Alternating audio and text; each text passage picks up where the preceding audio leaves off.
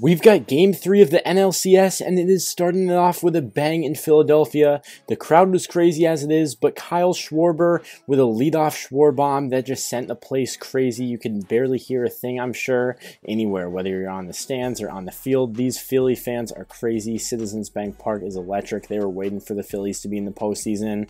And Jean Segura, when the game was tied up at 1 apiece in the bottom of the fourth, with 2 outs, he comes through. He made a crucial error that could have been big, but he came through. He made up for it. He gets a 2-run single there. He has a nice bat spike. He was pumped up about it, and this was the Jean Segura game. He was part of turning a big double play here, tying run on third base, and they turn a 4-6-3 double play. So what a play to maintain a 3-2 lead at that point. And look at Joe Musgrove. He let up a couple runs today, but look at that. He lays out full extension. Some of these pitchers are just great athletes. A lot of them played shortstop when they were coming up, whether it was in high school or college. What a play by Joe Musgrove, keeping the runner off the paths. But then Musgrove's night would come to an end when Alec Bohm, what a turnaround to the season he has had since the rough things in the start with the fans. But Alec Bohm has had a great season for Philly, and he's going to be delivering big now. He's going to give them an extra insurance run. And as I said, the Jean Segura game, he's going to stop this ball in the hole, fire it to Rhys Hoskins. He was pumped up. He was fired up. That one ended the 7th,